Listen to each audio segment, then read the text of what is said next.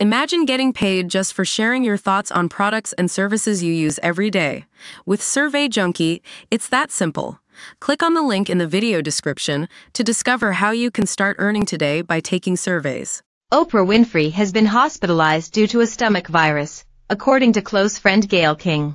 Fans were left concerned after she failed to make her scheduled appearance on CBS Mornings. Born in January 1954, Oprah Gayle Winfrey, 70, is a producer, talk show host, actress, and philanthropist. Often hailed as the most influential woman in the world, the actress was born into poverty in Mississippi to a teenage single mother and has spoken out about experiences of molestation and teenage pregnancy. Oprah is best known for the wildly popular The Oprah Winfrey Show, which ran between 1986 and 2011 for 25 seasons. The success of her show led her to become the first black woman billionaire in 2003. The talk show host's media empire included a lifestyle magazine brand and her own TV network. She was inducted into the Television Academy Hall of Fame in 1994 and was the first black woman to win the Cecil B. DeMille Award in 2018 for her outstanding contributions to entertainment. The American star has also co-authored 5 books including What I Know for Sure.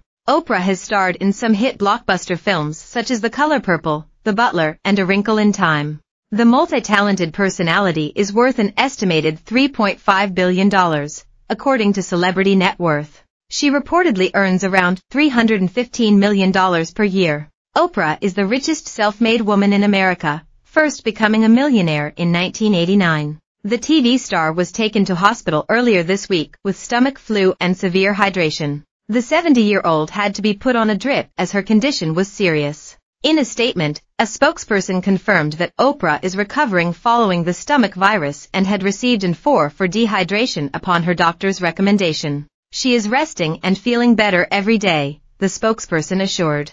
It comes months after the TV veteran revealed she had lost around 20 kilograms using weight loss medication similar to Ozempic. She told People's Magazine at the time, "The fact that there's a medically approved prescription for managing weight and staying healthier, in my lifetime, feels like relief, like redemption, like a gift, and not something to hide behind and once again be ridiculed for. I'm absolutely done with the shaming from other people and particularly myself." Despite the controversy surrounding the Ozempic trend sweeping Hollywood, the weight loss drug was approved by the US FDA to treat type 2 diabetes. Longtime friend and CBS anchor Gayle King announced on air that Oprah wouldn't be able to appear on the show after getting a serious stomach bug. She had some kind of stomach thing, stomach flu, stuff was coming out of both ends, Gayle added.